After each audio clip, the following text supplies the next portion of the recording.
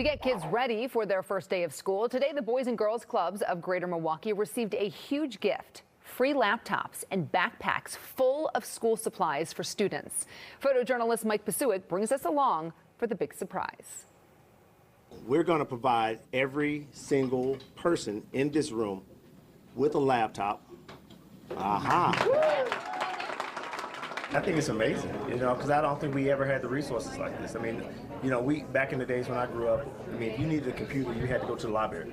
And if you didn't get to the library, then you had to go to the church. That's kind of where all the resources happen. For these young people to not only get backpacks, but for them to get laptops to help bridge that digital divide, making sure that they have access to digital literacy is going to be extremely important for us. On behalf of AT&T, we are donating $40,000.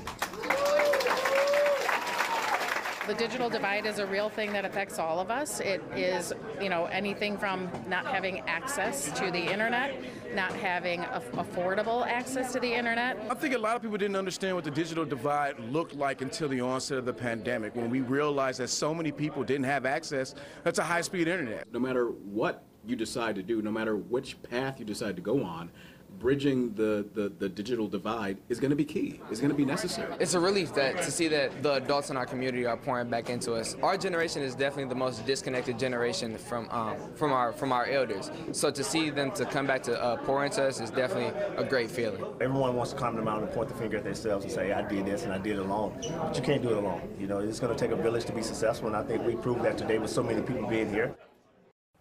In addition to the computer's driver, Donald Driver that is, says that he wants the organization to expand all around the world, not just here in Milwaukee, because like he said, it really does take a village.